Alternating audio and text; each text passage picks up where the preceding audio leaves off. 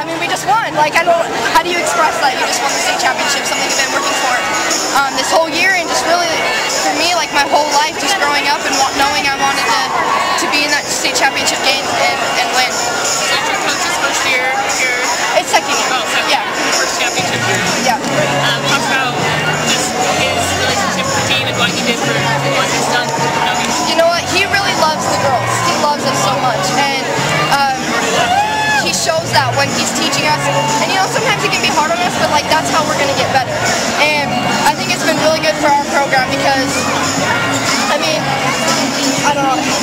He's just a really good coach, and his passion for the game really drove us through this tournament, I think, because not only do we know we have fans and parents and people that we know personally and administrators in our school voting for us or like cheering for us, but also our coaches, and that's really a big factor. It's a big factor for us. Mercedes, to see you bubbling with that net. Yeah. I mean, have you thought about what you might do with it? Maybe wear it around your neck or something like that? Well, I think it's too small for my neck, but I might make a bracelet out of it.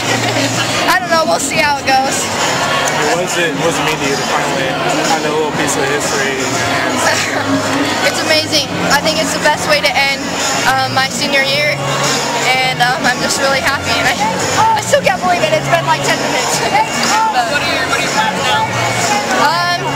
Just kind of take a little break, enjoy this moment, and just be ready to play out which colleges I'm going to go to, and see who's going to go from there.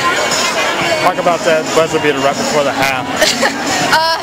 No, I don't know. That was awesome.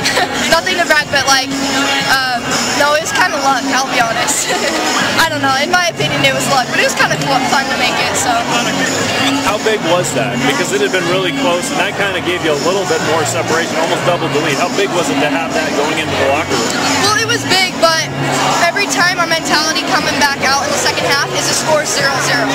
And so it helped a lot, obviously, but you know, it didn't matter. We still had to come out strong and act as if it was the beginning of the game again. The momentum shift, though, to be able to knock that one down kind of at the buzzer? Yeah, it probably helped.